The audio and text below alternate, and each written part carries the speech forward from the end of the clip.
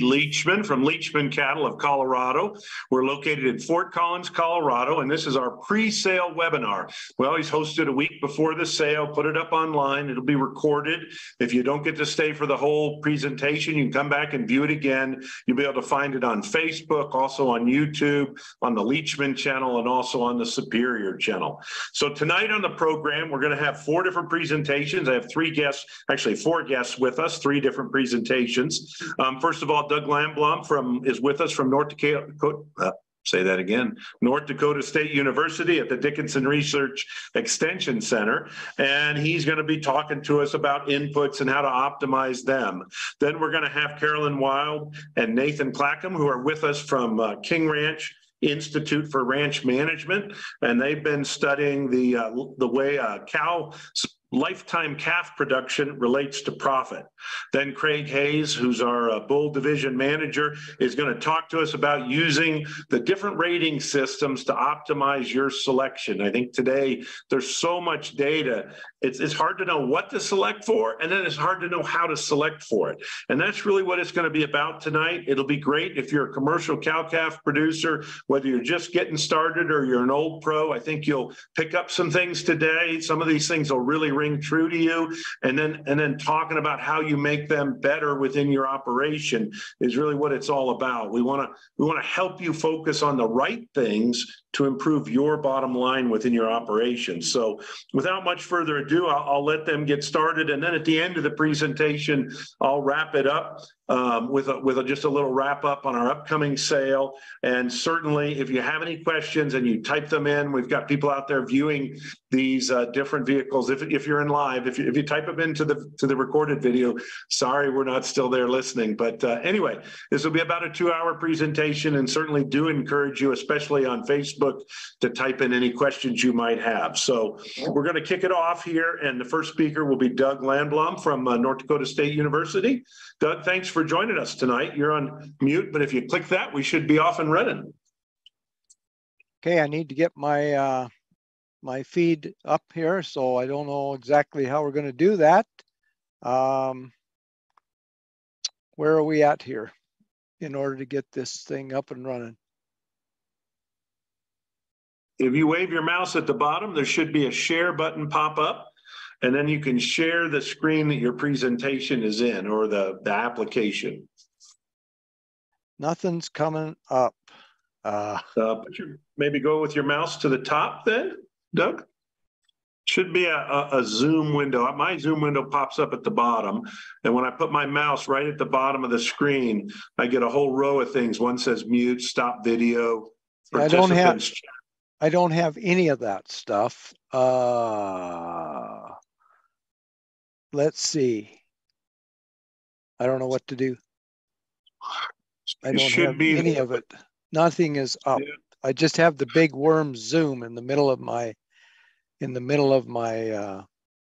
you have the upper right box in the corner where you can minimize your window, and then the controls should pop up again. It's just that menu for Zoom pops up and pops down. Okay, I see you and I see myself. So let's see. Then there's an arrow in the upper right. Maximize that. Arrow, blue arrow? Yeah, hit that.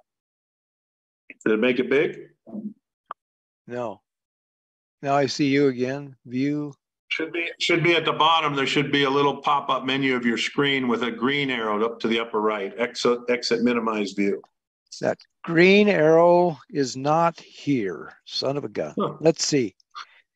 More? Sure. Invite, raise hand. You know, one thing we could do. Share screen. Yeah, share screen. That's it. Let's try that one. Okay, here we go. Let's see if this works. Well, we'll see. We ain't there yet. I bet. I'm optimistic. Come on now. Okay, share. Perfect. We got it. You're in. Now you can, let's see. I can see a screen with a title and green sides, so we're good to go.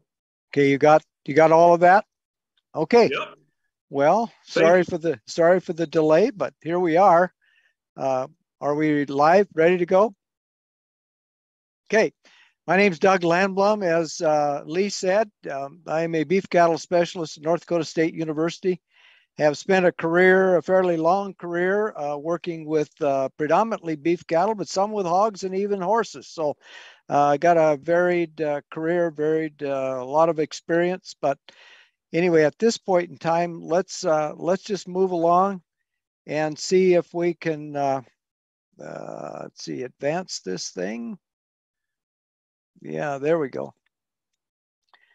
I want to talk this evening about profit drivers in the beef cattle enterprise. And the first, we've got 4 drivers that we're going to talk about this evening. And the first one is basically grazing versus harvested feeds. And as we do that, the slide I've got up here right now talks about gestating and lactating cows and dry matter requirements. And I'm using in this particular situation for our Western North Dakota semi-arid environment where 25 pounds of milk is about what we want. So with that in mind, I've got on a chart here some both gestation, dry matter requirements in the last third of pregnancy, and then those requirements for a lactating cow in that first 90 days after calving.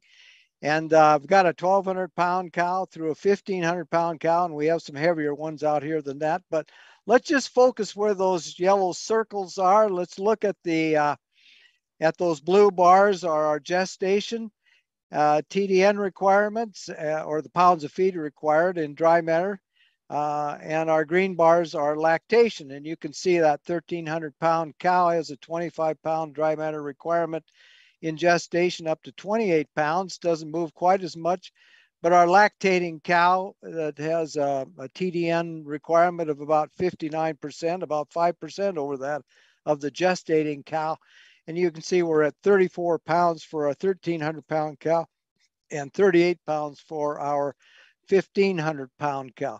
I'd like to move forward and take a look at a little bit of math here for you. And when we talk about the Northern Great Plains region where I'm located, and we're going to talk a little bit here about carrying capacity, looking at that 1,300 pound cow versus a 1,500 pound cow. And when we do this kind of math, we use our reference cow as for one animal unit, and that's a 1,000 pound cow with up to a 6-month-old calf.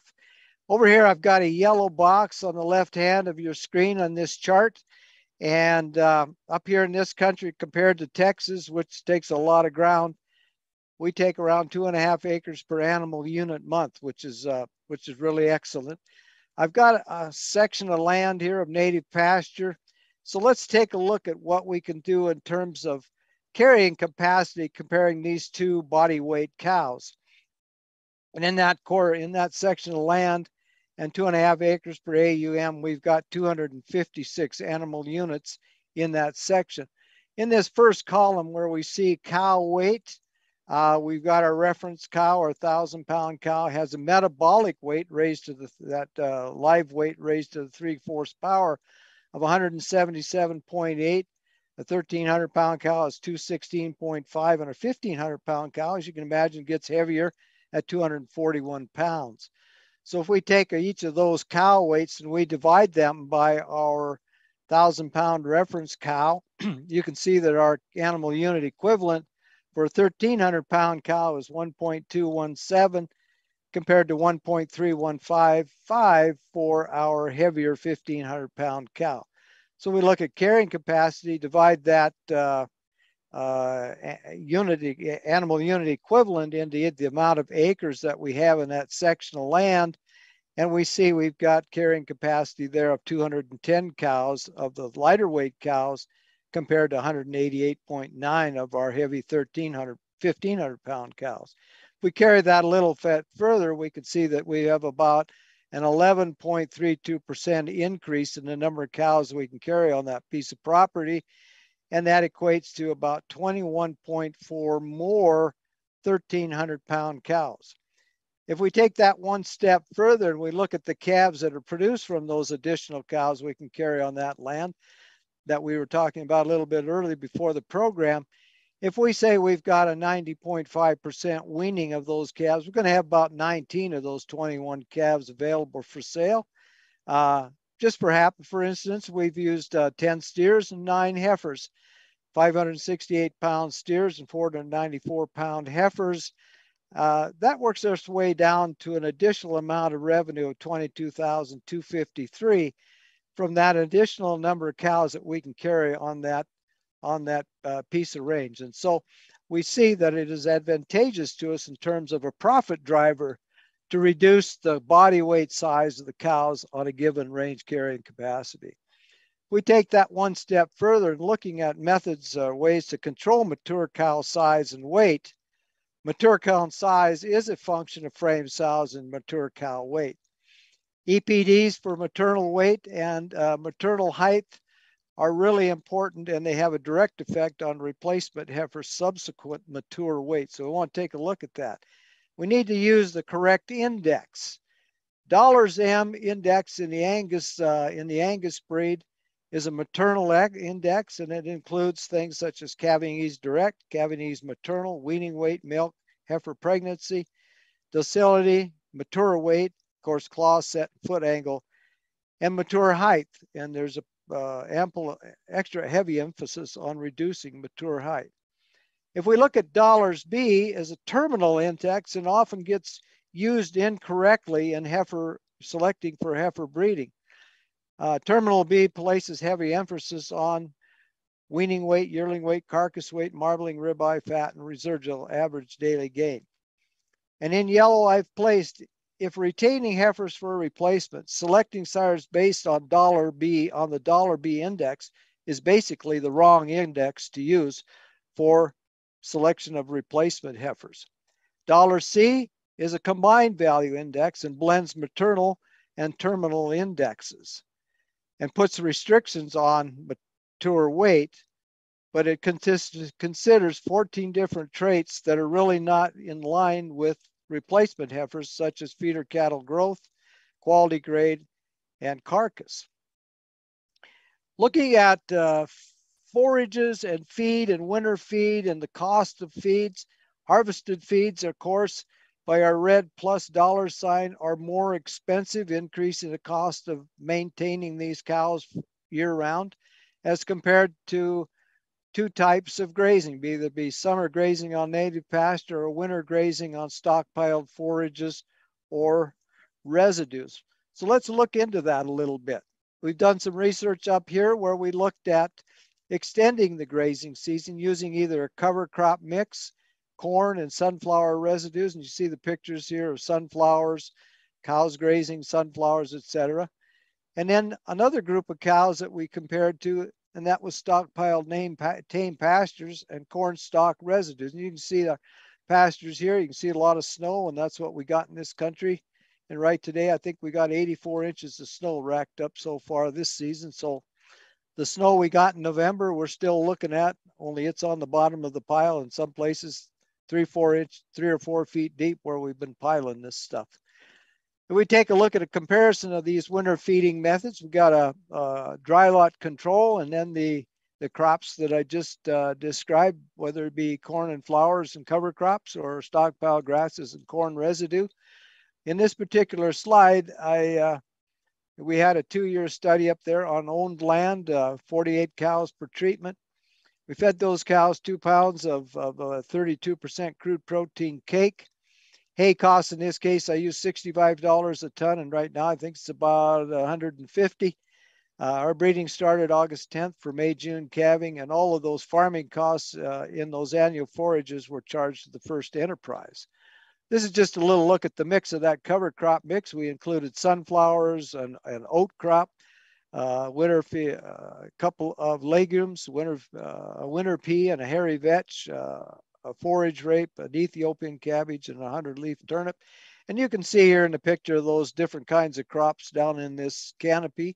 And sunflower, once in a while, cows really like sunflowers if you can grow those in wherever you're at. I know this particular talk is going to reach a lot of people from a wide area, maybe even overseas for all we know. But at any rate, our cows did not, in the control group, our dry lot cows didn't do any grazing. Cows in the cover crop in the corn and sunflower residue grazed about 73 days, and our grass and corn residue cows grazed for 107 days. If we look at the amount of hay that each of those cow groups consumed, our control cows consumed 4,724 pounds compared to our corn and our cover crop and residue cows, 1,824. And those cows that graze that stockpile grass and corn residue, 891 pounds of hay. What are those hay costs? Now, again, these are not the costs that were used in today's hay prices, but it gives us the relationship regardless of the hay cost. So those control cows consumed about $173 worth of hay. Our cover crop and corn and sunflower residue cows, 68 pounds, $68, and our grass and stockpile residue cows down around $30. If we add all of the expenses, the supplement, some taxes for land, etc., our total winter feed costs range from $209 per cow down to $73 per cow. We look at cow weight gains. Those cows that were in this study range from 1,470 pounds to 1,500 pounds. Those dry lot cows picked up 205 pounds, and our middle of the road cover crop and corn and sunflower cows gained 146 pounds, and our grass and residue cows 112 pounds. They basically held their own, and about this weight is basically about the weight of fetus and fluids. So if we look at that body condition score change, you can see that we had gains from 0.8 to 1.5 pounds a day in our dry lotted cows. Body condition score against those grass and corn residue cows didn't change much, from 5.4 to 5.4. And yet our cows that had a little better quality feed, their body condition scores here range between 6.3 and 6.5. So basically they put on 0.7 to about 0.8 condition score with basically no change in those grass and corn residue cows. If we look at the breeding cycle calving percentages, you can see that our dry lot cows had the highest first cycle calving, and the grass and corn residue cows had the lowest first cycle calving percentage. And that was offset by the second cycle, where our two extended grazing cow groups came in at 20.8 for our grass and residue compared to our cover crop corn and sunflower residue cows. If you keep an eye on that green bar as we look across this particular chart, that third cycle had the lowest number of third cycle cows in that cover crop and residue. And the percent open was about half of that of the other two cow groups, which is kind of interesting. And the total percent of cows calving was greatest, 95.2% of those cows calving in the cover crop and residue group, as compared to our control cows in dry lot and the grass cows were identical, which is kind of an interesting set of data. And I think what's going on here, from what I can tell, is that obviously we were able to do a good job with those cows grazing grass and corn residue, along with supplementation. And we've known about these things for years, because there's a lot of energy in that residue that as long as we can maintain the rumen organisms and keep them well fed, we're able to take advantage of lower quality forages. But this group in the green bar, that group of cows, I think what happened here is in those residues, there's some very good forage, good quality feed in sunflower residue. The seeds that might fly through that combine are high in oil, as well as the back of those heads, that pulp. And basically sunflower residue is a very good quality feed, and it's evident here in this total percent calving rate for that set of cows. Looking at the next profitability driver is calving ease, and looking at early and late calving. And really, this is a very controversial issue, and people are comfortable with one method or the other. But let's just take a little bit look at that calving date based on some of the work here at Dickinson. Our May, June calving cows, we find that by calving them later in the season, that we have a better match with the third trimester feed requirement, and we can take advantage of those lower quality forages, grazing cover crops and the stockpile grasses and the annual forages on cropland. Some of the other advantages are that we need less facilities. Those cows calve with less calving difficulty. We have reduced labor and handling, and we find that our farmers that are doing this, if they're farming, they can continue to farming, checking on those cows morning and evening. And we even take advantage of an early start to haying because we don't have as much problem with handling these cattle and reducing things. The other thing that's important when we're grazing on cropland is the manure and urines that are dropped and left in the field really contribute to increasing soil quality. Just take a look at this particular chart comparing May, April, March, April with May, June. And we get down to, we're starting that third trimester, December 12th in March and April, and February 12th in May, June. It just gives us a little more time, as we talked about, to be able to feed lower quality forages and reduce that cost of winter feeding. We could pop over to this other chart. See, most of these other things are quite identical between the two. But take a look here at calf death loss was lower in the May, June cows, and the number of cows weaning calves was greater than in May, June than there was in March, April, with less attendance, less surveillance, less pulling, less of everything, as those cows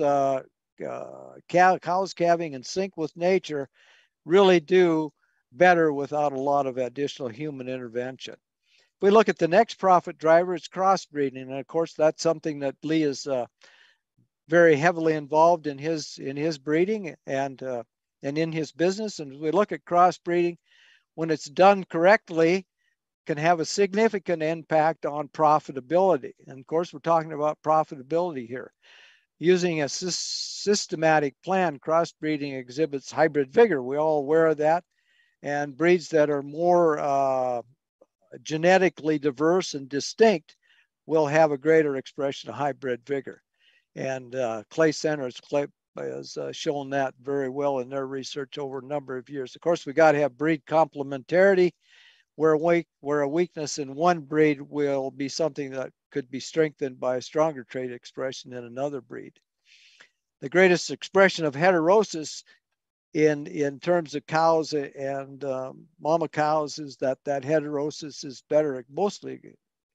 more expressed in those low heritability traits, particularly reproductive performance in the crossbred cow, in such things as higher calving rate, greater calf survival, increased cow long-time productivity and longevity, and then following up increased weaning weight and post-weaning gain. Those higher heritability traits show a little bit less genetic expression in such things as feed efficiency and carcass quality. And straight bred cow herds can capture some hybrid vigor using composite sire breeds, and Lee will get into that, or others get into that a lot more than I will.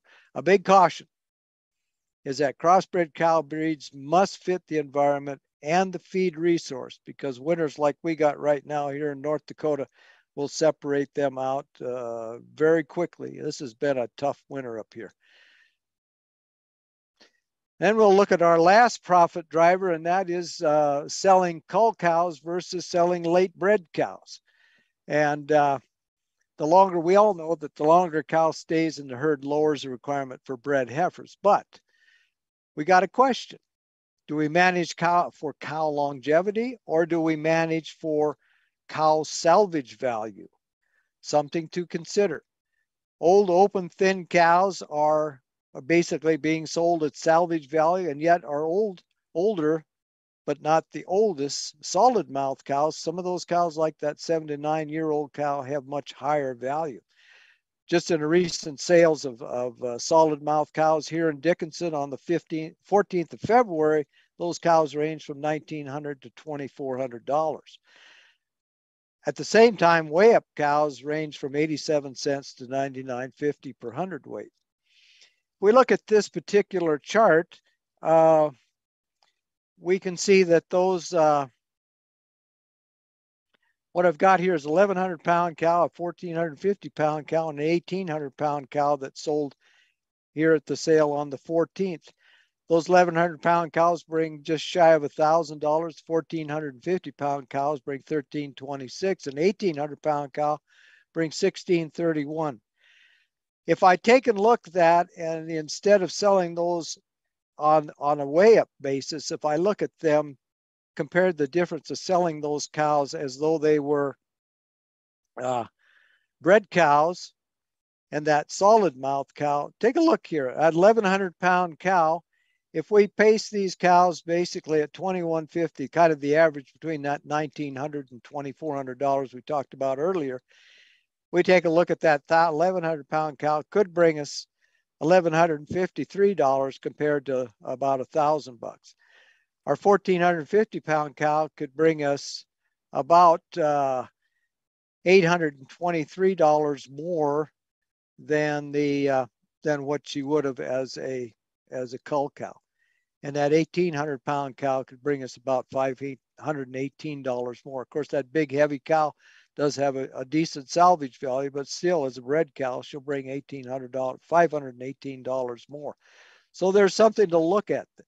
The other thing to consider in this cull cow thing is not to take out bulls.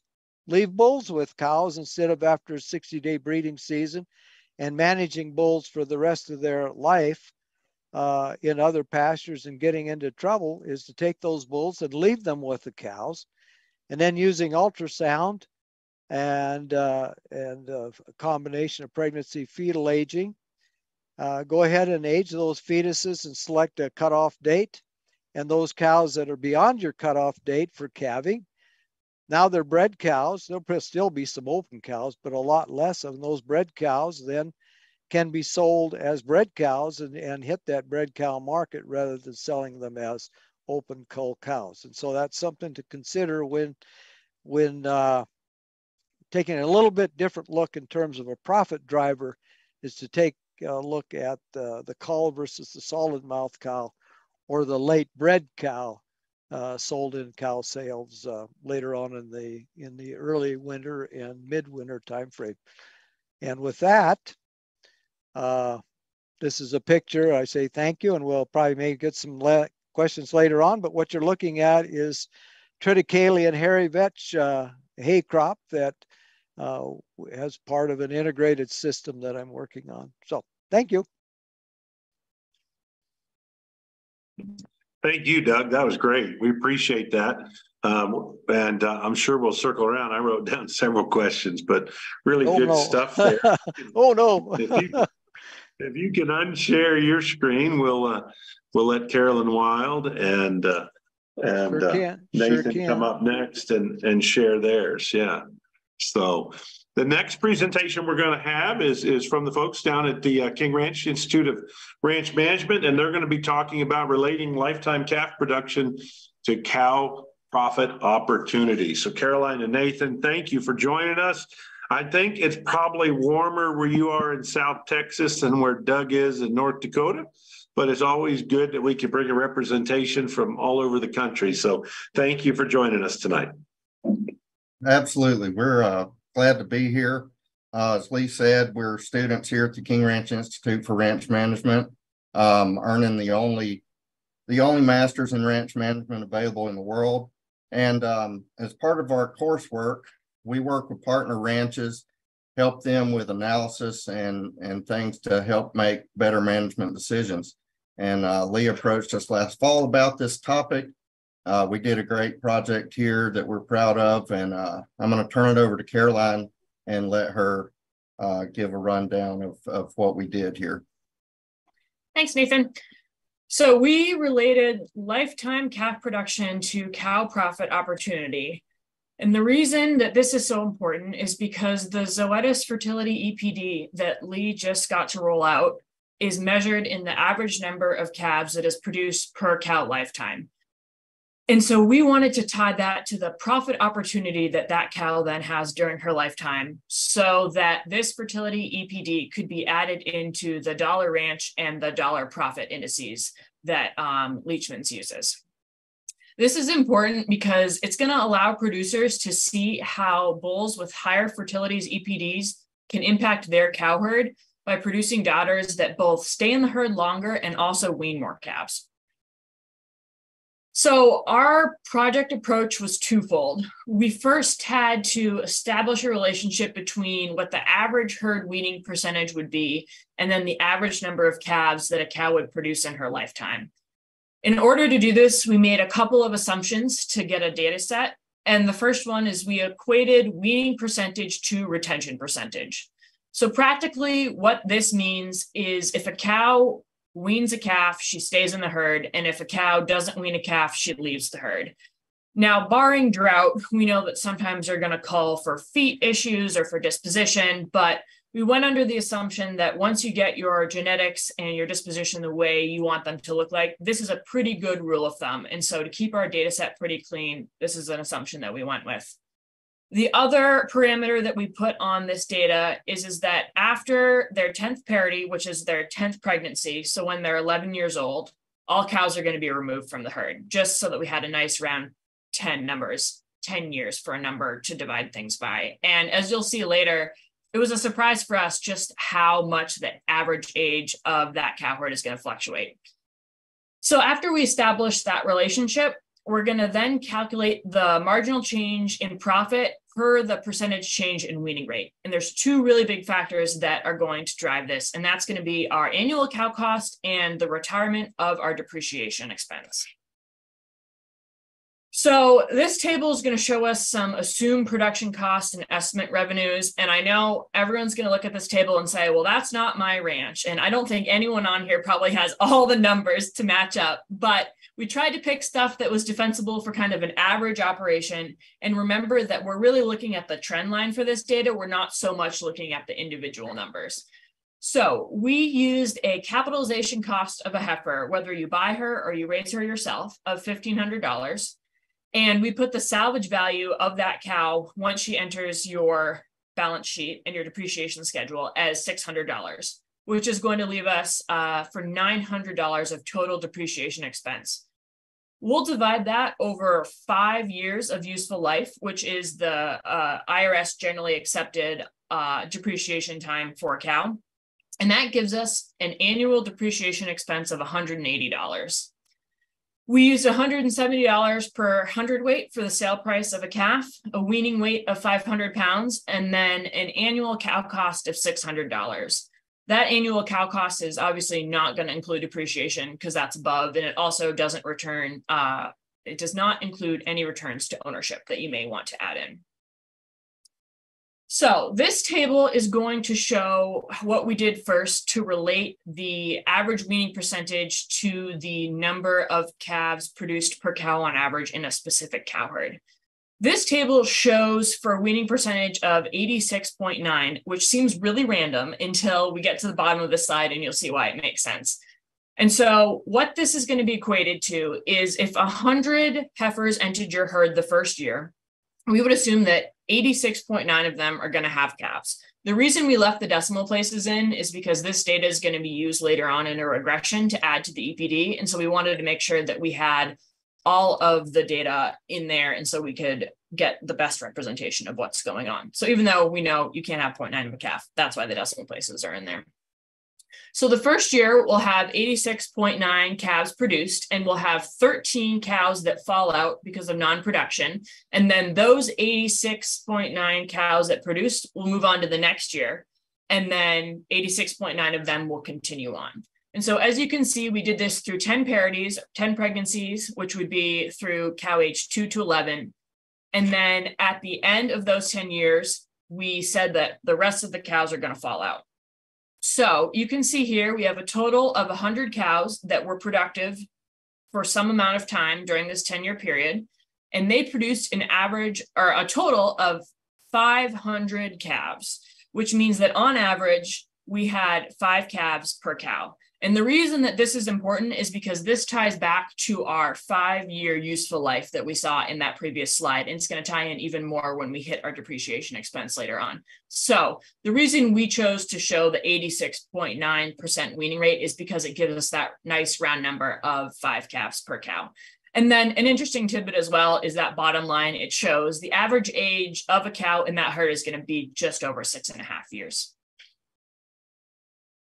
So this is a table that is going to show us the average age of the cow correlated with the percent weaned and then what the average number of calves per that cow's lifetime would be. So that's going to go from 2 calves all the way down at only a 67% weaning rate, all the way up to 8 calves per cow lifetime on average for a 96% weaning rate.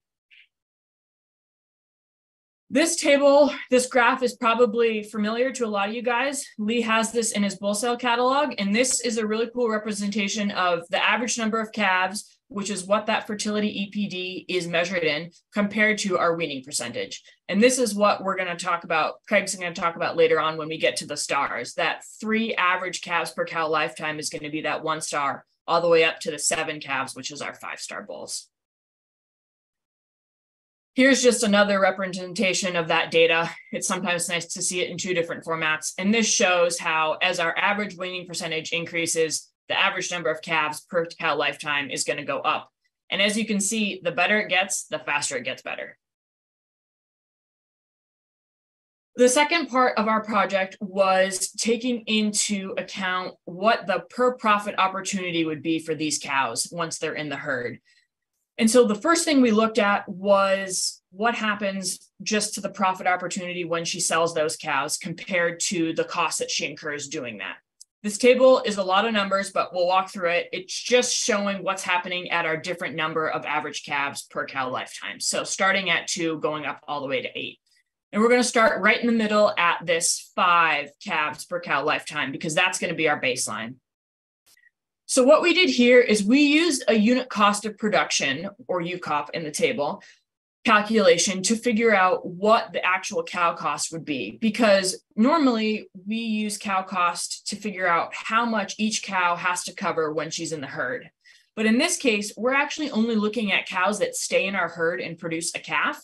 And so those cows have to cover the cows that fall out without a productive calf. And so it's really important that rather than just using straight cow cost, we took into account those non-productive cows. So unit cost of production is measured, which is annual cow cost, and it's going to be divided by the weaning weight times the average weaning percentage. And so then we get kind of a more true cow cost. So as you can see, at our middle of the road, 86.9% weaning percentage, our true cow cost is actual $690 compared to that $600 that we looked at in the table before, because we're having to count for that 13.1% of cows that are falling out without covering their costs.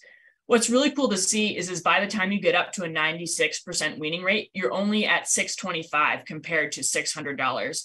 And so you can get really close to that true average cow cost. And if anyone can get to 100% weaning rate and get that exact 600, we'd love that. And what's more scary is you look on the other end, each calf is having to cover $896 if you're only in a 67% weaning herd. And so this really shows the value of it. We're starting to see the value already of what this longevity and fertility can play into. So then the next 4 columns are all going to be per cow lifetime. So this is the total cost of what that cow is going to cost when she's in the herd. And then this is the total revenue that she receives from the calves that are sold. So when we're looking at our 67% weaning rate, she's actually taking a loss of $91 over her lifetime. She doesn't even cover her costs when she's in the herd. All the other weaning percentage, she will get profit, but we're going to use our 5 calves per lifetime as an average so that we can then look at the marginal gain and loss, because that 5 calves per lifetime is where we really want to stay. So the last column on the right is going to show the marginal gain or loss per profit over the cow's lifetime. And so if she weans 3 more calves than our base, so if she weans 8 calves in her lifetime compared to 5, she's actually going to make over $1,000 more in her lifetime. And if she only weans 2 calves, she's going to lose almost $900.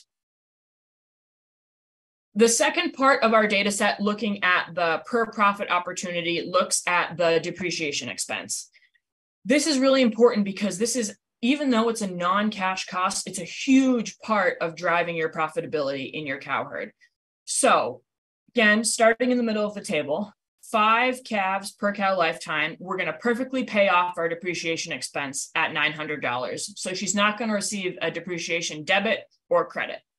When she only produces 2 calves in her lifetime, she only covers $358 of her total depreciation expense, which leaves $542 of depreciation for something else to cover. We call it a depreciation debit because it's either going to be a loss against your profit, another cow is going to have to cover it. She's not in the herd to cover that.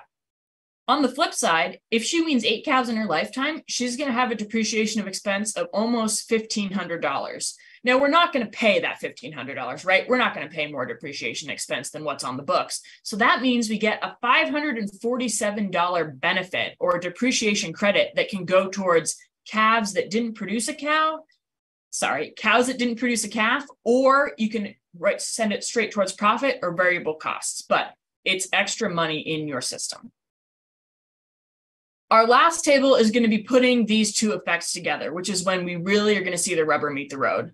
So if we look at our base and then our comparison kind of to our two extremes, if we have a cow that's only weaning 2 calves per lifetime, she is going to lose $1,430 over her lifetime, or $719 per calf, compared to a cow that can wean 5 calves in her lifetime, which would be in a herd with an 86.9% weaning rate. If we are in a herd with closer to a 96% weaning rate, where she can wean 8 calves in her lifetime, we're going to gain almost $1,600 from that cow, or $194 per calf that she has. This is possibly the most powerful slide we can show you, and this is going to be how that profit skews from when she has few calves to a lot of calves. So if we have that 2 calves on the left-hand side, she's losing about $500 per calf, whereas on the right-hand side, over towards 8 calves per cow, she's gaining almost $150 per calf. So in conclusion, we created this model to allow for a distribution of profit opportunity per cow lifetime, and we found this direct relationship between weaning percentage and the average number of calves produced per cow lifetime. This was really cool to see because it wasn't necessarily part of our data, but we saw the absolute necessity for a cow to produce 5 calves during her productive life, because it allows for the complete retirement of that depreciation expense when she leaves the herd. And then, of course, most importantly, it allows for this fertility EPD to be incorporated into the dollar ranch and the dollar profit indices so that people can use it to help their bull batteries and their cow herds become more productive. Thanks, Lee. Caroline, every time I hear that, I take away a couple more things, and we sure appreciate you guys doing that hard work for it. We'll be honest, we got those numbers and we looked at them, Craig and I and our team looked at them for about a year and a half, didn't we, Craig? And we shook our heads. We're like, how are we going to calculate this? Caroline, if you could unshare, we'll let Craig get up and share. But we looked at it for about a year and a half. We figured out we couldn't calculate it. We made a whole bunch of guesses. They weren't quite right. They were close. We had a hard time.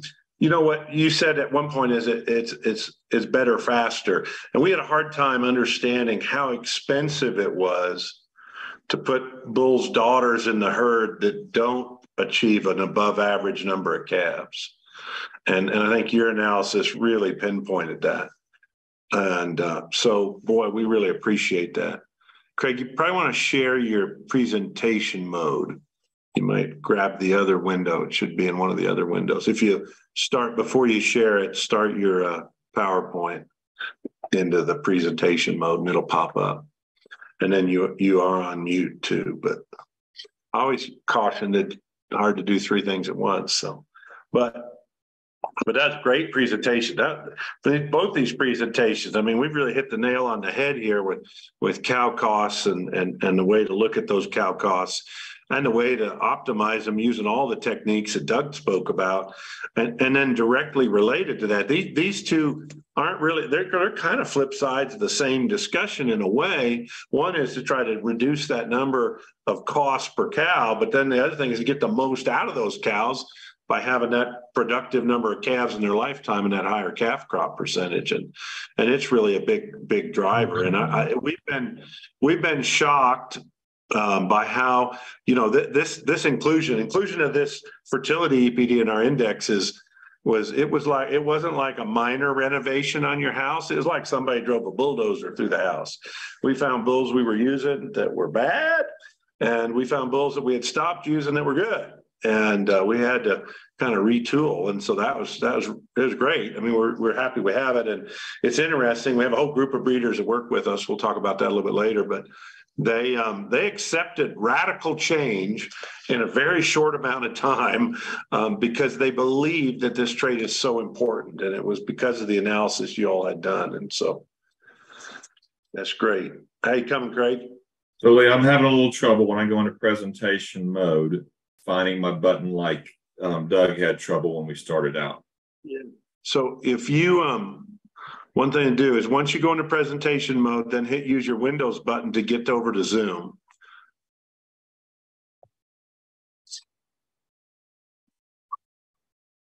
Otherwise you lose presentation mode. What happens when you go out of presentation mode, it goes out of presentation mode. So the only way to go out is to go with your Windows and then bring up your Zoom window. And then you should be, there you go. Look at there. All right, thank you. Thank you. Okay. You ready for me to start? You bet. It's All Craig right. Hayes. He's our director of the bull sales division at Leachman Cattle, and is got his own cow herd as well, and is a master breeder and a student of the industry and selection. And he's going to talk about the challenge at using all these different numbers and how we can help make it a little simpler to use. Go ahead, Craig. Yeah, very good. Yeah. So we're going to try to take a simple or complex issue here, and we're going to try to make it simple for you. I'm really a little bit on the other side of this. A lot of times, Cody and I who's in the office here with us, we're putting together another catalog that goes out today. And so we were in the midst of all these stars and the complexity of that. So we're going to talk about how to be a star cattle breeder. And I guess, you know, I think I'm a lot like you guys are in that when I'm sometimes overwhelmed by all the catalogs I get. And this is just pictures of boxes, sale catalog boxes that we get. And pick up a catalog. They're all different, as we all are, and rightfully should be. But do you ever just open up a catalog and wonder what in the world you're looking at, or just get overwhelmed with how in the world am I going to handle any of this? And to me, sometimes it's just like a lot of numbers just coming at me. I'm overwhelmed, and sometimes you have to ask the question, what in the world are we going to do? So here at Leachman Cattle, to hopefully help you overcome that and help us in a lot of ways, because we use these stars as well. But we've implemented the star system to help you. And just the last 4 years since I've been here, we've added more stars to the catalog, hopefully decreasing the complexity for you. So I think as you go through to utilize the star systems like we have, you've got to ask some questions. And so what questions are you going to ask? You know, when selecting a herd bull to improve your herd, what do you need?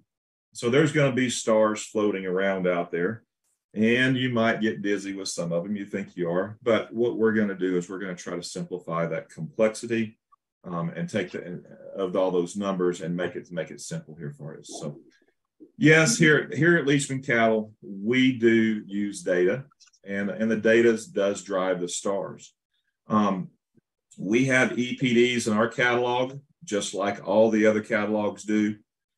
We probably feel like we probably put fewer numbers in the catalog rather than more. And we do that, again, to simplify the process. If you've dealt with us before, if you ask a question about any EPD that's printed or not printed, we're going to share that information with you. So in the catalog, we hope not to overwhelm you, but hopefully give you pertinent information. And as you can see here, we've kind of got the basic EPDs of birth, weaning, and yearling. We have carcass EPDs. We have information about mature weight, yearling height, and then of course efficiency EPDs, and We have PAP EPDs that we use out here in the mountainous regions more so as well. Yes, we have indexes in our catalogs as well. They're found down here at the bottom in the red. We have three main indexes that we use, and Lee will talk about them probably a little bit here as we go along. I'm not really going to talk about the indexes per se tonight, but they are a driving force behind our system as well as our customer exception and their ability to select animals as well. But we use dollar profit, dollar ranch, and dollar feeder. And then what we're going to emphasize tonight will be these star systems. And I guess if you followed our catalog, if you followed along with us, probably, I didn't go back to no catalog and actually look, but we probably had 4 or 5 stars the last 3 years here in our catalogs. We've rearranged some things here this year. And we've bumped this up to 9 stars, or 9 boxes that have stars associated with different traits or groups of traits, okay? And that's what I'm going to spend time on tonight, walking you through and seeing how to use that. So if you remember a few minutes ago, I asked you, I think as a star cattle breeder, you've got to ask questions. What do I want? What am I selecting for in my herd? You know, I think a lot of times, a lot of our customers look at, you know, am I going to use this heifer or this bull on heifers? And I'm going to hopefully kind of try to wow you from a star standpoint with some pictures and some data. So I've picked out about four bulls that are in our up and coming sale, and hopefully they'll drive home a point here for each of these questions that we're going to ask. So if you're going to look at this, look at a bull that you're trying to select a bull to use on heifers. I mean, a lot of people might go directly to the EPDs, and in this case, birth weight is the driving force behind calving ease that you would have on your heifers. But it's not the only factor. And I guess I made a comment here about 2 weeks ago that we just don't hear much feedback from our customers about having calving difficulties. And I had one customer call me and said, I'm having trouble with my bulls calving. And says they're all out of negative birth weight bulls. But birth weight's not the only thing. And within our star system that we have these calving ease stars, and it takes birth weight into account. It also takes a few other phenotypic measurements into account. And if you use our star system, like I said, you buy a 4 or 5 star bull, we virtually do not have calving difficulties in the commercial cattle. So if you find a 5 star, and that's the easiest calving animal that we would have, those bulls are going to be the easiest, not only in our system, but also probably across the industry, okay? If you select a 4 star calving ease bull, you could use this bull on smaller heifers with probably minimal assistance with those. And if you find a 3 star animal, you could also use that on probably larger heifers and have minimal assistance or some assistance that might be associated with that. So if you ask the question, am I going to use my bull that I'm looking for on heifers, then you would go to this calving ease star box that we've got highlighted in red, and that'd be your best way to get there. In this up and coming sale here that we're having a week from this coming Monday, March 27th, there are 105 5-star calving ease bulls in the sale, and there also are many more 4 and 3 star bulls as well. Okay, Craig. Yes, sir. Can you go back one slide? I can. What if I buy one with no calving ease stars? Can I use him on heifers? Well, I was going to get that to a few moments. So this is the only box that you'll see up here that could be devoid of stars in it. And Lee, I'm going to go one forward, okay? And this will show that this calving ease box can be devoid of stars. And when you find that means he's not a 3, he's not a 4, he's not a 5-star calving ease. He's a bull that you likely won't have trouble on your cows, but he is a bull that we do not suggest that you breed to heifers, okay? So that is the only box up here that you'll see that won't have something below a 3-star in it. And we do that because we want to make sure that you don't miss out and happen to select a bull that's not to be used on heifers. Lee, does that answer your question? Very good. All right. So we're moving along. I think another question that our bull customers ask are, Am I going to retain heifers out of my herd sire that I'm going out here to select? And if we are, we're going to try to make that simple for you. And we're going to look here in these next 3 boxes. We've at least we think systematically, or hopefully in a way to ease you, we've kind of moved across here. We've got Cavanese first, we've got maternal in these next 3 boxes here. And maternal stars here on the left of these 3, this is indicative of the maternal aspect of the bull. We also have cow fertility, which the people from King Ranch have talked to us about tonight, and I'm not going to go in depth about that, but it is certainly a driving force behind our indexes. And then we also have udder that also plays a role in us coming up with this star system for overall maternal. But we wanted to break that out for you for those individual traits more so, because some of you want to put more emphasis on one of those things or not. And then the other place to kind of point out to help you pick these maternal bulls that you can use to retain heifers out of will be down here in this lower footnote. This bull is a 5-star maternal specialist. So he's 5 stars up here in the maternal, and that's how he gets this designation. You'll see some animals that have 4.5 or 5 or 4 stars as well.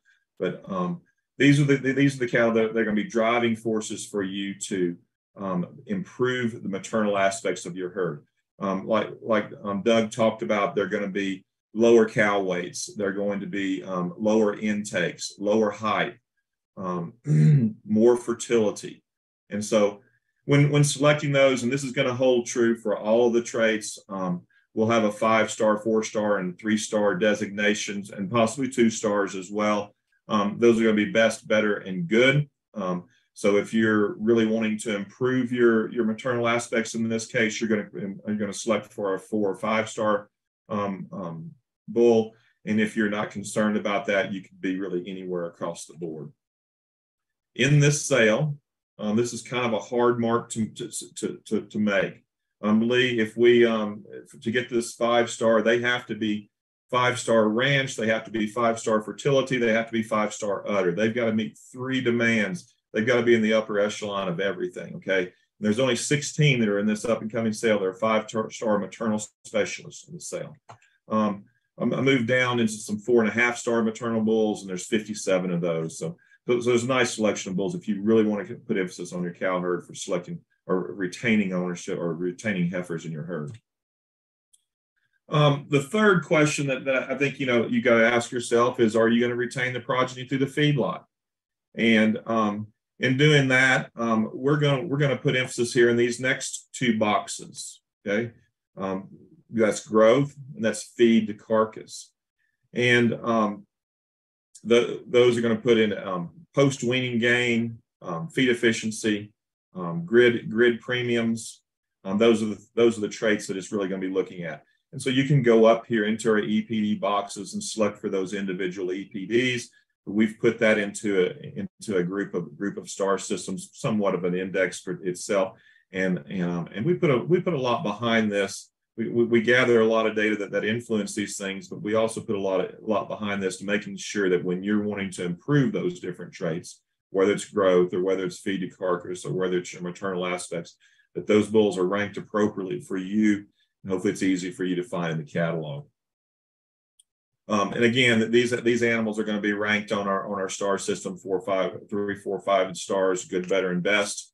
And in this star, or in this sale coming up, there's 185 bulls that are 5-star terminal bulls in the sale. And probably not to get ahead of me, but ahead of myself, but you'll notice that this bull is a 4.5-star all-around bull. I don't have him marked as a terminal specialist, but we're going to talk here in a few minutes, and I just wanted to bring this out while we had him up here. He's actually a 4-star maternal bull, and he's a 5-star terminal bull. So that 4 plus 5 gives us 4.5, and that makes him a 4-star all-around. So he's good. This is lot 12 in our sale. He's good for maternal, he's good for carcass, and that makes him an all-around. I'm going to change gears just slightly to talk about our last section of stars. So many of you guys have seen some of our testimonials in our catalog, but Lee and I evaluate each of these bulls individually. You can see in the picture here on the left, standing back behind Lee, we've got a pen of bulls standing down in the alleyway. We pull all of these bulls out into an alley. We bring them out one at a time. We ask them to stand here in between Lee and I. This is a very docile bull. We score these bulls for multiple traits, about 8 to 9 traits that we score them on. So that goes into the catalog, goes into our EPD system. We score them for disposition. We score them for motion or movement of those animals, how well or free they move. We score their feet for claw and angle, shape and size. We score an overall measurement on those bulls, and eye appeal both go into our kind or phenotype evaluation to help you kind of know if you're unable to be with us, what that bull looks like.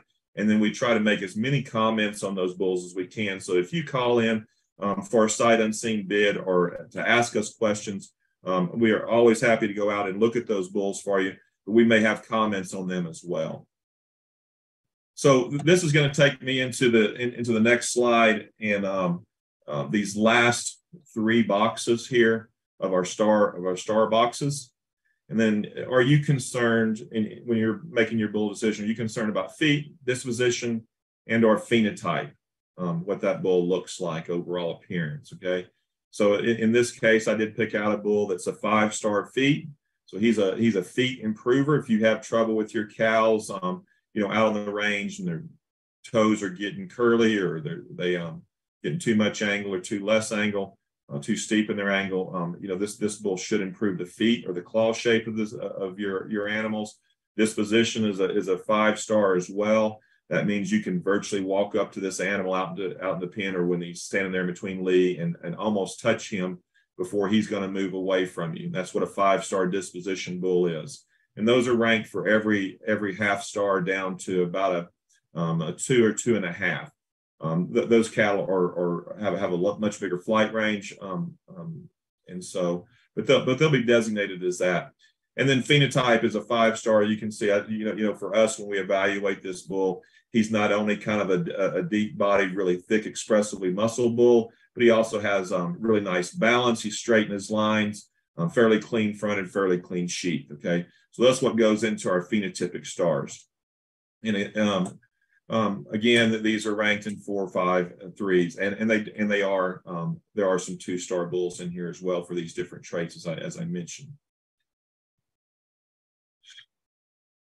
We're going to talk about one final aspect of our stars. This is not in our boxes, but as I alluded to earlier, we had some all-around specialists, we had some maternal specialists, and we had some terminal specialists that we talked about tonight.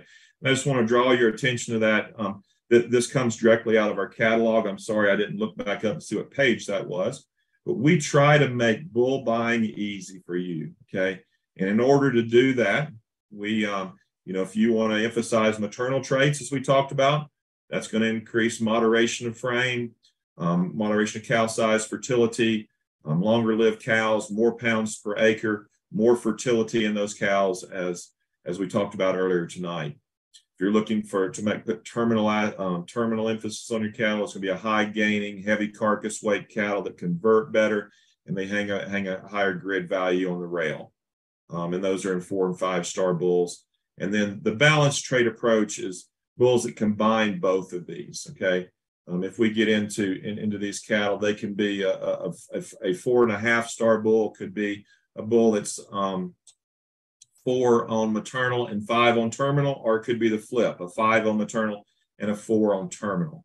But that's one way that we're trying to make that. And just as an example of that, this is an all-around bull, and that just really means that they really have more stars in one aspect. Maybe more concentrated just towards the maternal and the feeder.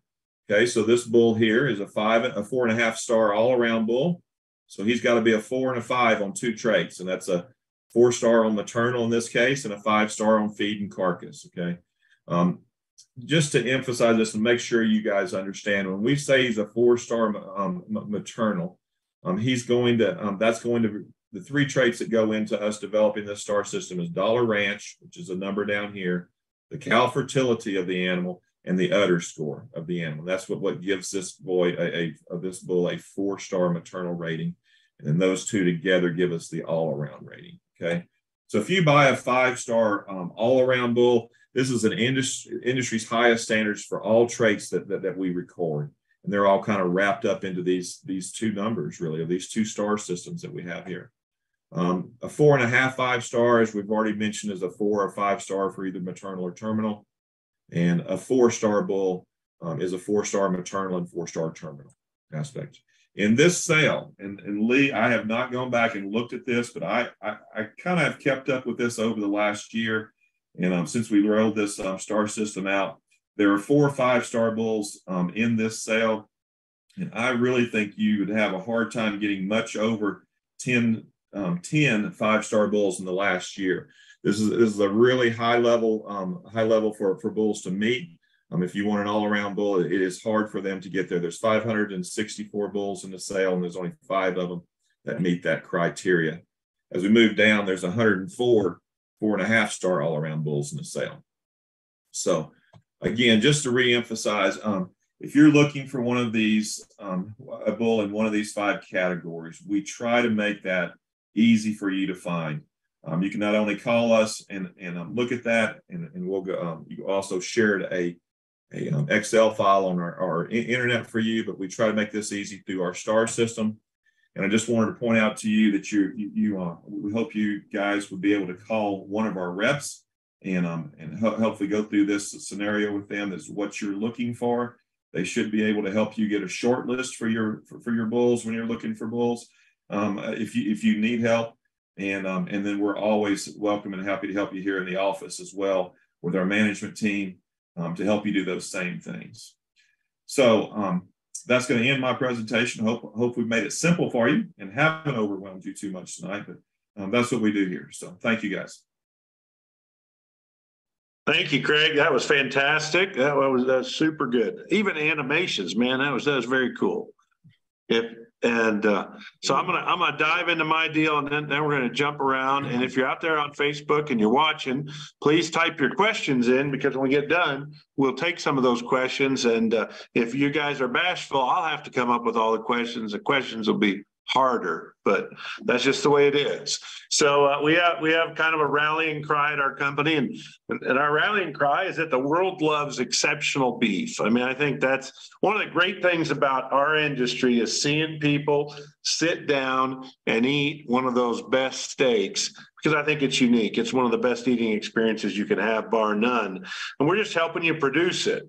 We're just helping you get there.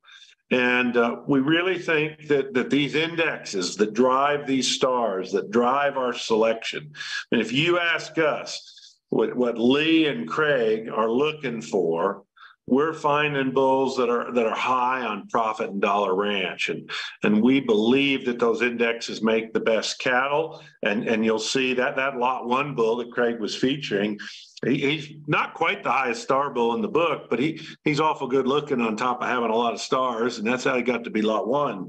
But that bull's a bull that we've collected hundreds of straws of semen on already, and will be used heavily in our system. So what we're advocating that you select for is what we're selecting for. And we think these indexes are the best tools out there to improve your cow herd. There are lots of indexes out there. Doug did a great job of describing probably the indexes that are most used, which are the indexes offered by the Angus Association. But I think ours are just a little bit different. And the biggest difference today is on that fertility side.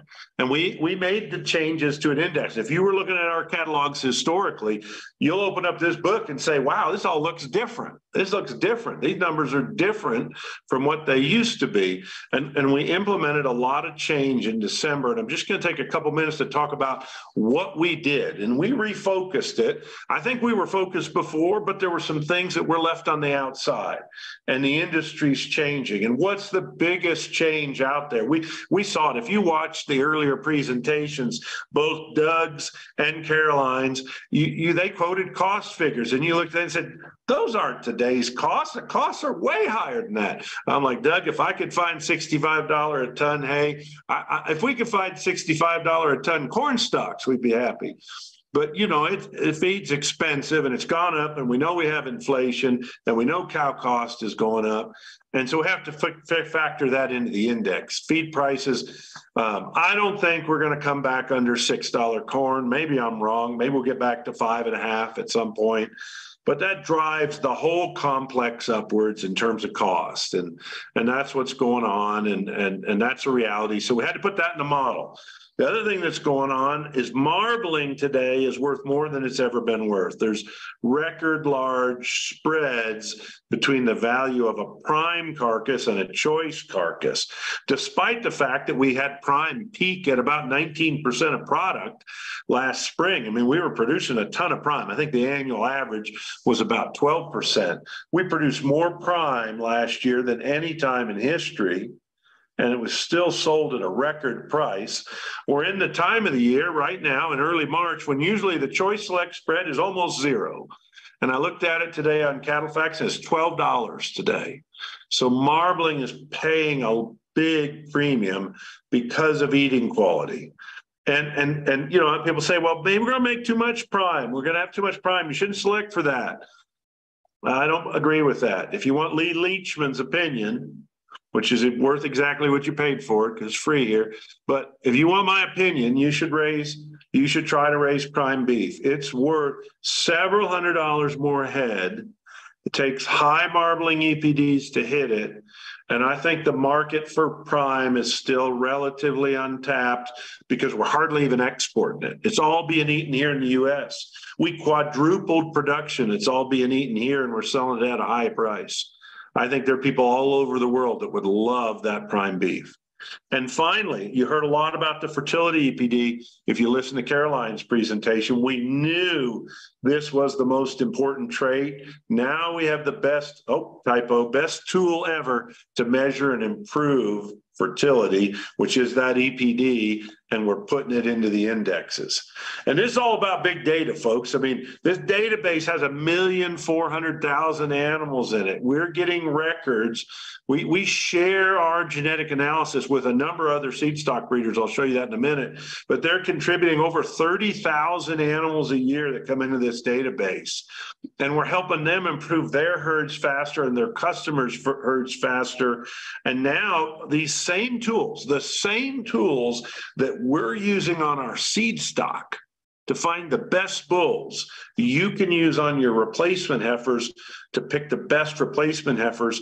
All you have to do is call up Zoetis or call up Leachman or call up one of the other dollar profit users and say, hey, I want to test my heifers for these EPDs and indexes. And with a DNA test called Inherit Select, Zoetis can give you those individual predictions on your females. I'm telling you today, this is a game changer. This big data is going to help you pick better cows. And we combined forces with Zoetis. It's been almost 5 years ago now. I will tell you, we honored them last year at our spring sale. We give out a hairpin award to individuals and companies that have helped us substantially. No single thing we've done in my 30 plus years in the business has helped us more than moving to a genomically enhanced prediction from Zoetis. And now you can have that on your commercial heifers. You don't have to collect data. You just got to take a DNA sample to get it. It's amazing technology. Now, here's the group of breeders we're working with, and I'm not going to go through them all, but there's a lot of logos on that page, folks. Those are top breeders in their breeds who are selecting for profitability and turning data into the system, and that drives the accuracy of these EPDs and indexes, and it drives the accuracy of that Inherit Select. And it's a tremendous tool. And I think you're just going to see it become more and more widespread. It is a crossbreed platform. It allows you to crossbreed. It takes into account hybrid vigor, and it looks at fertility. One of the reasons that we have a great fertility EPD from Zoetis, one of the reasons we're seeing huge differences in predictions is that this group of breeders keeps very good records. And we don't just take data from everyone. We take data from them. That data goes in. That data drives those EPDs. And when we send those EPDs back out, you know who the toughest critics are of the system? It's those breeders. Those breeders are looking at those numbers and looking at their cows. And I can guarantee you, if they didn't think that lined up, we'd hear about it. They'd be screaming and yelling at Craig first and then me. And the reason is they want these numbers to be accurate and predictive. They want to make the most rapid change they can and the most rapid improvement they can. And this tool today is supercharged. I can go through every logo on that list and give you a story, a testimonial of the strength and the belief they have that these indexes, these EPDs are really working. And these people rely on them. And now we have a whole host of commercial customers who do the same thing. And so what trait matters most? Look, if you're going to, and I mean, Craig didn't really beat on this drum, but there's not very many catalogs you can open up and find the trait that matters most, which is fertility. And if your cow herd, I think Caroline pointed it out super accurately, if your cow herd's at the low end of calf crop weaning percentage, the best strategy you can do is go buy bulls that are 4 and 5 star in fertility. Buy the high fertility EPDs. Introduce crossbreeding, as Doug mentioned. Reduce your cow size. You're going to get a higher calf crop percentage. You're going to wean more pounds per acre. And then use the DNA to sort the heifers you're going to keep. You're going to have more calves and you're going to make more money. Let's face it, we're coming on to one of the best times in the history of the cattle business, provided that our friends across the oceans don't do something really goofy, which could happen. But we're coming on to a time where we have less cattle coming to market. And I think we're going to have record high cattle prices, record high feeder cattle prices. It's a time to get your ship in order. It's a time to use good bulls and build a great cow herd. You can afford to do it today, and it'll pay dividends for years to come. And the strategy is really simple. Craig talked about stars. You buy high fertility star bulls, you retain your highest dollar ranch and dollar profit cows that you DNA or replacements that you DNA tested. You're going to have more calves and you're going to have more money. And we've seen it work. Crossbreeding works as the IX Ranch Montana, 3,500 cows, pounds weaned per cow exposed, up 12% over a 10-year period. I went and met with them. They have a ranch kind of debrief every year. And it was very fun. Well, these guys have been using a lot of our bulls, have a lot of confidence in the program. Shane said, look, it's all working. Our cows bred up 94%. Our 2-year-olds bred up 90% in a year where we had 3 inches less than normal rain. And their calves weaned heavier. I mean, these guys are super happy. What are they doing? They're selecting for dollar ranch, Craig, that index that drives that profit at from the birth to weaning. That dollar ranch number, we'll hit it again here in a minute, is what they've been selecting for. Another customer from South Dakota, Matt Jones, he was telling me this story, and I said, Matt, I'm gonna have to quote you on this. He said, yeah, we were preg checking the other day, and he said, we got about 3/4 of the way done. And I asked my wife, I said, have we had an open 2-year-old yet? And they preg checked, I think, 97 wet 2s, and 3 of them were open. I mean, that, you know, we all dream about that. Why? Matt's AI, and he's using some of the really high 5-star maternal bulls in our system. And those bulls are creating a really high rate of fertility within his herd on his young females, which we know is the the bellwether of the herd. And part of that is using composites. We're big fans of composites. We've been using them been building them for 30 years. We have this, what we call a stabilizer. It's a blend of British and Continental. We did that because we watched the Clay Center data. They said, if you're going to optimize cattle in the North American market, you need British and you need some Continental. And then we've selected them for profit.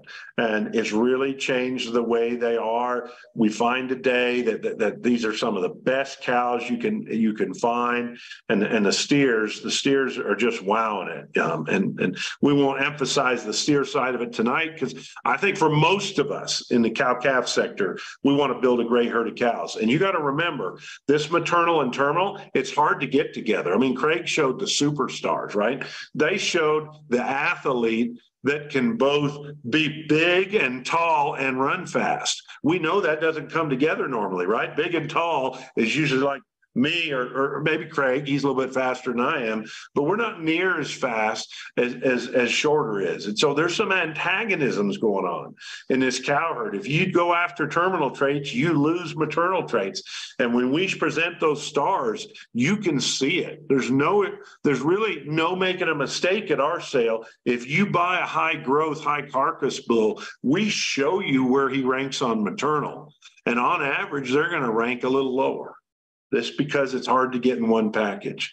So we do produce these 3 indexes. Dollar Ranch, profit from birth through weaning. If you sell calves at weaning, you look at that number. It's right down here on this particular bull. It's 113. He's in the top 11%. That means that his daughters are going to produce $113 more profit a year than is a zero bull. That's Dollar Ranch. Fertility, milk, growth, feed intake, hybrid vigor. Then we got the feeder number. The feeder number is measuring profit on the calves in the feedlot. We know this works. We've tested it on thousands of feedlot cattle. You get better conversion, more carcass value, and more carcass weight. It's a huge driver, again, measured in dollars per feeder calf that goes into the feedlot. And then Dollar Profit puts it all together. If you're retaining ownership and raising your own replacements, this number predicts your bottom line. The higher that number is, the more profit you're going to make on a bull's progeny. Our trend is upward. We're selecting for this. I always make the disclaimer. I got out of college in the late 1980s, and you can see, Craig, that for my first 10 years of managing selection in our database, I was not very good. And then I started using an index in about 1996, and we started incorporating carcass data, and it started rising. And then we started with the more complicated Dollar Profit system in 2004. And then you can see where the genomics hit. The genomics is what's happening up here. And the same thing happened in dairy cattle, and the same thing happened in pigs, and the same thing happened in chickens. The genomics is really driving it. And I'll tell you, it's like driving a race car. If you don't hold on to the steering wheel, you go off the road and crash. And genomics will do that to you. And I would say before we had the fertility EPD, before we were doing phenotype stars, Craig, we were close to crashing a lot of times.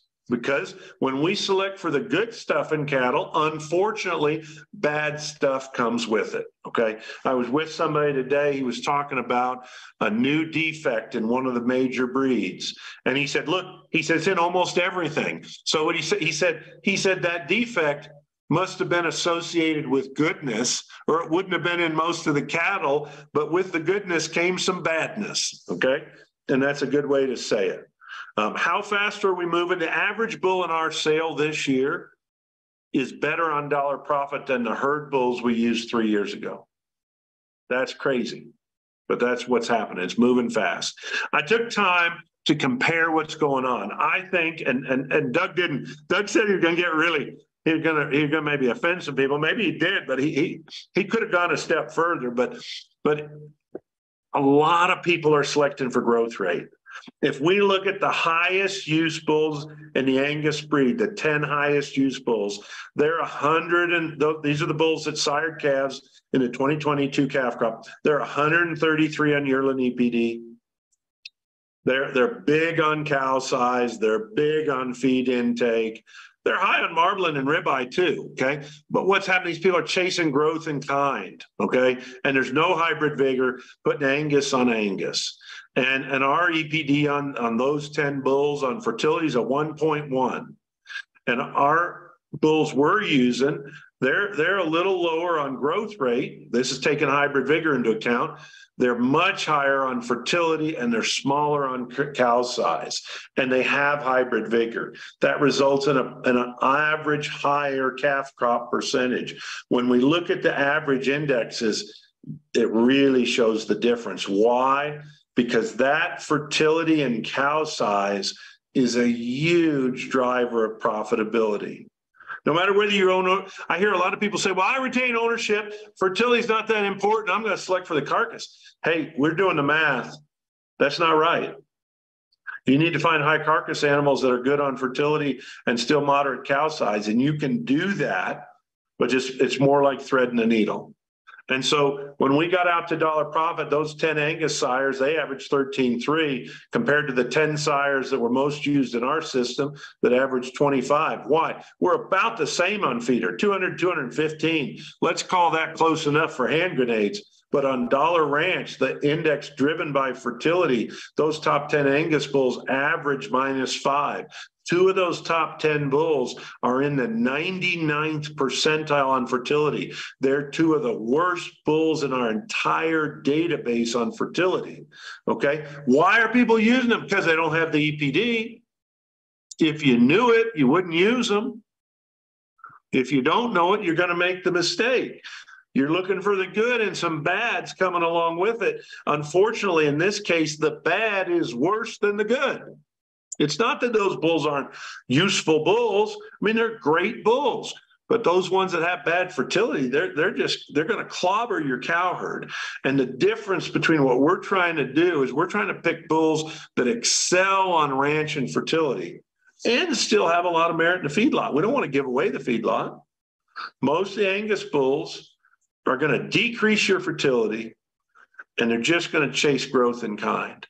That's not everybody. There are Angus breeders that are doing a great job on fertility, and some of them are enrolled in our dollar profit system, and these guys are really working on it. And you can find really high fertility, really high productivity Angus cattle. Still no hybrid vigor, and we know hybrid vigor has a big effect. So we're at the time of the presentation where I ask all of our presenters to pop off your mute button, if you will, and I'm going to stop sharing, and we're going to do a little round robin on Q&A. And the good thing is Becky sent me some questions already, but I'm going to start out with I don't have any questions. With a question to you, Doug. You made a comment at the end I thought was really good. You said cows must fit the breed type and kind to their feed resources. Just dial in on what the issues are if you got the wrong breed type. Oh my, well, we could talk quite a bit, but you got the wrong type, or you just have not given some serious thought to to that environment that you have. And we can have that good year or maybe 2 when we get above average rainfall. We've got a lot of forage. The native pastures are growing phenomenally, and you can get lulled into the fact, well, these cows that really are not designed for this environment, even though we got we get these aberrations. But if we look at the environment over a long period of time, for instance, in our area where summers can be hot and dry, or they can be moist, but generally they're more after the 1st of July, we're talking thunderstorms. That's our moisture. But we still got quite a bit of time between July, August, September, October, when we may not get much rain, and those cows got to support themselves off that pasture. And so if we've taken on a cow that has more frame, more weight, more, just a bigger animal, and you go back to Clay Center and you look at their data, and they show you very, very succinctly that there are animals that will fit certain environments and do well in those environments and still be a large animal. You bring that same animal out to Western North Dakota or Wyoming or Montana, this whole range area, and lower rainfall, and they fall apart. They just fall apart. They won't do it. And we go back to this fertility, and we go back to not only the fertility, but their stayability in the herd. They just fall out. And you go back to what was said earlier, and you can't get to those 5 calves or the 7 or 8 calves. And in the research center's herd and our data on chaps, we've got some cows that got some real serious longevity to them, but we got others that don't. They fall out. Every herd has that, but matching that animal to the environment, not that extreme year, no, don't do that, because that's going to come back to bite you, in my opinion. I don't know if I've answered your question, but that's the way I see it. And you go back to the University of Wyoming, did some work too with those cows, and you've probably read that data because you're close to that university, and those larger frame cows didn't do very well. Yeah. No, we get these inherent reports back, and people say, well, what do you select for? I said, well, you can make it easy, and we look at the ranch index. But we can also go over and look at things we don't like. And I say, here's a replacement heifer we don't like. She's going to get big. She's going to get tall. She's low on back fat, and she's low on fertility. I'm like, that's a bad bet, right? That's a bad bet. On a 5-star system, you lost on 4 of them. Yeah, that's a really bad bet. Caroline, I wonder if you would share I'm going to ask Craig a question. If you'd share that slide that showed the cost versus which one I mean, where it hits 0 at 5. And then I'm going to come back and ask a question on that. Craig, I know that, we have a lot of people. What do you think is a common mistake people are using when they're looking in the catalog? I mean, you talk to a lot of different people. What do you think is the one most common mistake at this point that we run into? I don't know if I have a great answer, but I think it's just being focused on where you're going. I think there's an old saying: if you don't know where you're going, you'll never know when you get there. And so I think that's the biggest thing. And I think one way to do that, Lee, as you've already mentioned tonight, is to do inherent testing. If you know where your cow herd is, if you benchmark that, and you know what traits you're weak in, that's how you know where you need to go and select for bull power. And so, is that fair enough? Good enough answer? It's a great one. Okay. Caroline, can you back up to the one that talks about calf crop percentage versus number of calves? The graph one. Yeah, either one. Both are the same. I know that people look at this chart because we printed it, and they say, well, I don't have any cows that only have 2 calves. and Doug, you could probably chime in as well. You guys got the chaps data. It'd be interesting to go through and see how many cows only have 2 calves, right, Doug? Oh yeah, you could, sure. Yeah, you could. But I mean, Caroline, I think that the way we modeled this, right, was we assumed that 2 through 8 have kind of the same percentage. And I think the thing that people lose on here is that within their herd, they have all these different kinds of cows. Yep, you're 100% correct. Yeah, they forget that. They say, oh, I'm all going to have 5. No, some have 8 and some have 2, right? And as the thing that surprised us is now in the database, we have bulls that have had 500, 600, 700 dollars. Okay. And some of those bulls average 2. Okay. And some of those bulls average over 6. And I don't think, even when we got this back from you, we were like, oh, can there really be that much difference in them? And then I went and grabbed one of the high fertility bulls, and he's sitting out there well over 90%. +3 something on his fertility EPD. And I pulled out another heavy use bull, born the same year. They're both 7, 8, 9-year-old bulls. They got a lot of daughters in the herd. And I sit down here at 70%. And I was like, wow. And now just go over to the other deal. And what I'm going to ask you on this other one is, why does that tail drop so low again? I think all the way forward. The cost one, yeah. Where was that one? There it is. Yeah. So as I look at this chart, if I read it right, what it says, if I have daughters that have 3 or less calves, so if I have a bull whose daughters are going in the herd and on average are only producing 2 or 3, which means they got a low fertility EPD, you're saying those bulls' daughters lose a ton of money. Yes. Okay. Well, say again why that is, or Nathan can dive into that. I don't, whichever one of you wants to answer it. Go ahead, I'll try. So what's most important to remember is, if we're only having those 2 calves, we're spreading those costs out just not very much at all. And so every calf is taking a huge hit. Because I wondered the same thing, because the previous graph, we said the better it gets, the faster it gets better. So why is this one different? The reason is because this is per calf, not per cow lifetime. And so what we're looking at is by the time we get out to that 6, 7, 8 calves per cow lifetime, we're spreading it out over more calves. And so the individual effect looks a lot smaller. But when we go towards that other end, we only have 2 or 3 calves to spread it out, and they just take a huge hit.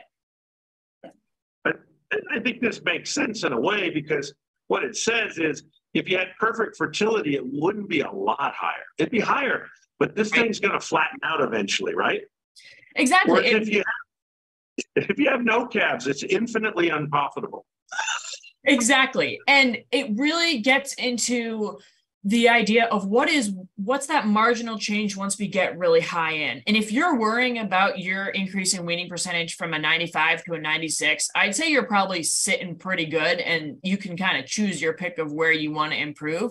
We're more talking about those people. We need to have a weaning percent higher than 87, just hands down. If your weaning percent is under 87, your cows are not staying in the herd long enough to cover that depreciation expense. They're probably not covering the cost it's taking to raise those calves, and you need to be focusing on fertility to drag them up. And then once you get to that 5, then you can start kind of picking and choosing your battles.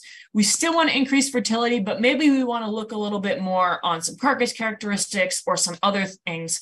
But until you can hit that 5 calves per cow lifetime, fertility is where you need to focus on. Yeah, it's such a big driver, and that's the thing we tell people. We're just not going to use bulls down at this end of the spectrum to produce our bulls. I don't care what else they do right. Exactly. We're going to use bulls up here, and I think that has to be their strategy too, and kind of goes right back into those stars. And I guess I would tie that into what you said, Doug. If they're up at this end of the fertility curve, then boy, let's drive home. Let's figure out ways to cut that feed cost per cow. Let's stock the ranch heavier. Let's do a lot of things to improve our production per acre and reduce our cost per cow. Don't you think, Doug? Well, I do. And I think one of the things is we're talking about, and Carolyn is talking in our area. I don't know if it's a tug of war, but it takes a lot of work to balance this milking ability. And milking ability is the #1 driver to cause cows to be infertile. I mean, if we don't have that milking ability under control, it is the primary. A cow will feed its calf first. We all know that. It's going to take care of its infant before it takes care of rebreeding. And so if we've got too much energy, and it's an energy relationship, and if we've got a higher energy relationship that's needed to satisfy that milking ability level in the cows that we have, we're going to, and Carolyn, to get back to that percentage that you're talking about, we've really got to work and never give up. You can't say, well, we've reached it, because as soon as you do, you're going to slip back. You have to always have the pedal, your finger on the pulse of milking ability and what those, and we want, if we're pushing for, we got the terminal crosses, but we must put our emphasis on the on the mother cow and the crossbred and so forth. And if we can crossbreed, it's to our advantage to have that crossbred female to maximize on heterosis and their ability to continue longevity. Now, I talked about things in my talk about kind of management things of selling cows and capitalizing on money, but I go back to the real heart and soul of this, having this high calving and cows that are calving in, a good 365 days, and they just do it bang, bang, bang, bang, bang. And it's a result, it all goes back to milking ability. And are they able to thrive, rebreed in the environment that they're situated in? And we can move from the Mississippi River where the rainfall and precipitation is high and they have forages and they're, kind of washy grasses, but you move out to our country and the semi-arid region of this country, and boy, that calving, that milking ability is so important. And in many respects, Lee, the work that you're doing with the STAR system and your dollar indexes, at the end of the day, except for the terminal crosses, at the end of the day, you're really going back to milking ability and the animal's ability to thrive within the environment with which it's situated. Yeah. Yeah. And I think in a way, sometimes when I think about these high fertility animals, and it surprises us, some of them, but obviously most of them are a little lower on milk. Some of them are higher on milk. And we try and figure that out. And then we got to remember that what we measure is not how much they milked, but how heavy their calf was. Yeah, we measure it in pounds, yeah. Yeah. And that calf weight can be driven by the cow's maternal weaning weight and the calf's efficiency. If we make that calf better at using milk, better at grazing forage, we can get a little more weight out of the calf with the same amount of milk production, but the milk EPD is still going to look higher. Yeah. And we're not so sure that might not be going on. Now I'm into the weeds. I'm going to drop back in it. We got some really good questions. And so I'm going to just pose those 2 or 3, and then we're probably at about the top of the hour. So let me just dive in on these 3 questions. And the first question I'll tackle the first one. Craig, I'll give you the first one and I'll tackle the second one. First one says, if you had a preference as a cow-calf producer selling at weaning, would you focus more on profit or higher ranch when keeping replacements? So I'm going to focus on dollar ranch, and I'm just going to always take as much profit as I can get. But selling at weaning, we're going to focus on ranch. So yeah, that's the direct answer. So. Direct answer. That's straightforward. Yeah. And then the second question came in, and I'll tackle this one. He said, what do you mean when you said you're going to collect this bull for Leachman use? So these young bulls, we're collecting semen on them already. We'll announce at sale time and how much we have and how much we need. And it's possible that those used bulls will have to stay around for what, Craig, 3 or 4 weeks before we can get the semen we need. That'll cost us extra money. We'll have to special deliver them, but we do that every year. So that's what the use is. And this year we identified them earlier. We've been collecting them already, and we just put that in the catalog. So now here's a panel question. Okay. Panel question. This is a hard one. What do you think about 2 EPDs that we publish? One's feed intake and the other's feed efficiency as maternal selection tools versus mature weight? I mean, this is a hard question. Craig, I'm going to let the other guys think about it. I'm going to ask you to weigh in on cow size, cow feed intake, cow efficiency. What do we really want in that maternal package? Okay. Well, I think we want cows that eat less and bring more pounds in. So I was really interested in letting Doug answer that question, probably, or the people from King Ranch as well. But anyway, I think we want a moderate cow that that's easy keeping, easy fleshing, and does eat less, and we can get more pounds per acre. We put that in our maternal specialists. We want more pounds per acre, and like Doug was saying, we can get more, have more cows grazing, and get more return on our investment. So, real quickly. So, Doug, you want to go next on that? Well, no, let Caroline do it. I would just say, I love a small cow that can efficiently turn feed into pounds, if you can figure that out. Doug brought up just such a great point. It's so hard to figure out, even using some great genetic EPDs, what cows are best suited for your environment, because it's dang hard. And so I might tend towards efficiency a little bit more than I would tend towards mature cow size. Nathan, what do you think? I think efficiency, absolutely. Yeah. I mean, they've got to be able to utilize whatever your management is, whatever your resources are, they got to be able to optimize the use of those resources and produce.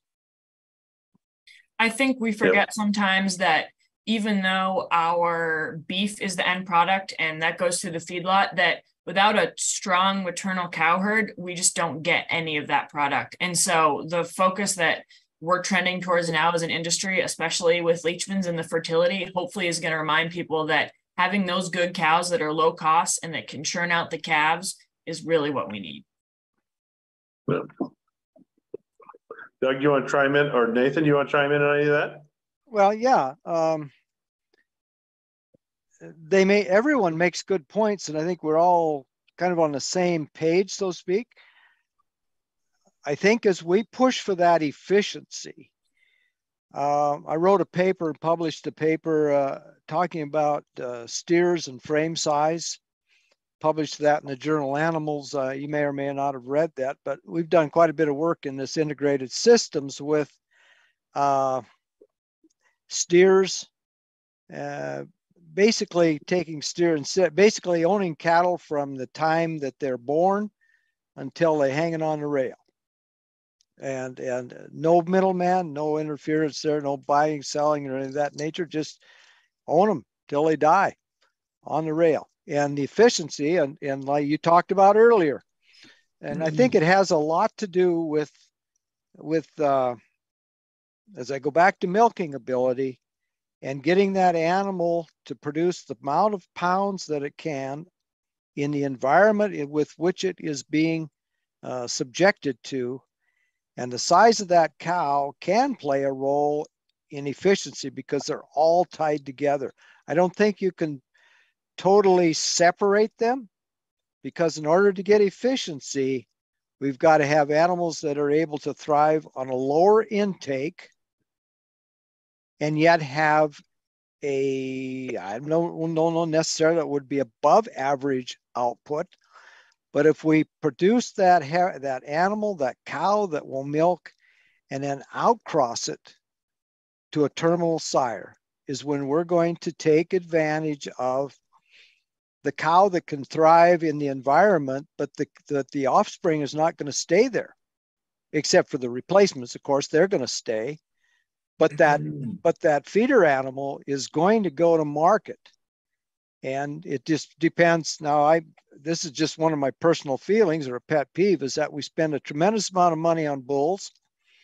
We breed cows, we sell calves, and I ask the question, why do you sell those calves? Why don't you capitalize on the genetics that you paid for? You paid good money, $7, $8, $10, $20, $30,000 for a sire, and then, do some collecting on it or whatever, but why not take advantage of those genetics beyond the calf, or just selling weaned calves? We can overwinter those steers and at fairly reasonable gains, so that when they go to pasture, they don't have this lag time. If they've been pushed very hard in the feed yard, they're going to have a lag time once they get to pasture. But beyond that, I mean, we take those yearlings, and when they get to the feed yard in December, we'll graze them a couple 100 days through annual forages, native pasture, and so forth. And when we hit the feed yard, they're gaining close to 5 pounds a day.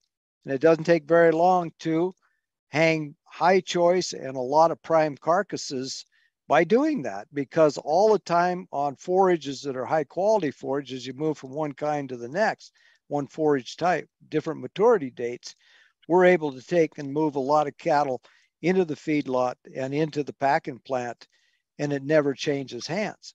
So we could run less cows and produce a lot of product. Yeah, I'm always amazed. I've run through several different ranch budgets that were running yearlings in addition to their cows. And when I took those budgets and dissected them back to selling calves at weaning, that didn't work as well. And I think so many ranchers have forgotten that as the value of corn went up, the value of putting on pounds off of forage also went up. And so there's more opportunity today to turn the value of an animal unit today to put weight on a yearling is more valuable than it's ever been. And I'm not sure people have done that math to the extent they have. I think great presentation tonight. I mean, it's funny because I'm spinning.